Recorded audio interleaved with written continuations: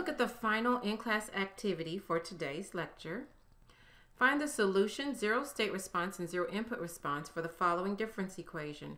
X of n plus 2 minus x of n plus 1 plus 0.25 x of n equals f of n minus 1 minus f of n, where x of 0 is equal to 0, x of 1 is equal to 1, and f of n, the input, is equal to the step u of n. So the first thing we're going to do is to write the z transform of this difference equation, and we're going to have z squared x of z minus z squared x of 0 minus z x of 1 minus z x of z minus z x of 0 plus 0.25 x of z, which equals z inverse f of z minus f of z. Now we're going to collect like terms. So on the left, we're going to collect all the terms that include x of z. So I have z squared minus z plus 0.25, that quantity times x of z. And on the right side, I'm going to have z squared x of 0 plus z x of 1 minus z x of 0 plus z inverse f of z minus f of z. So solving for x of z is equal to z squared x of 0 plus z x of 1 minus z x of 0 over, I'm going to write the denominator in a compact form, it's the quantity z minus 0.5 squared, plus z inverse minus 1 quantity times f of 0 over z minus 0.5 squared. So the zero input response is equal to z squared x of 0, but notice that x of 0 is a 0, so this x of 1 is a 1, so this reduces to z over z minus 0.5 squared.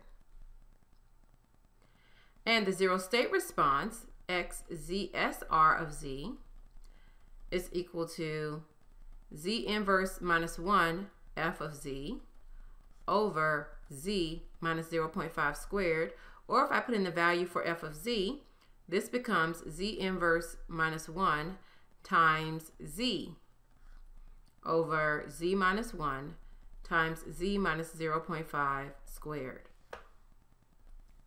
The transfer function h of z is equal to x zsr of z over f of z, which equals z inverse minus 1 over z minus 0.5 squared, which can also be written as 1 minus z over z times z minus 0.5 squared. So when you find the inverse z transform of this, you get that h of n, and this is using that delay feature that we used before, is equal to 4 delta of n minus 1, and this is your impulse response, minus 4 times 1/2 to the n minus 1 u of n minus 1 plus n minus 1 times 1/2 to the n minus 2 u of n minus 2. Okay, and this is using the property from the z transform table that bz to the z minus 1 squared,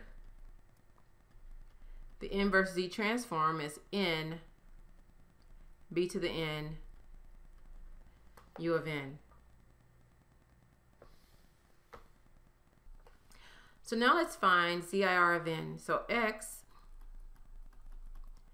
ZIR of n, we can get this solution directly from the table as well. And when we do that, we get 2n times 0.5 to the n u of n. Next, let's find ZSR of n.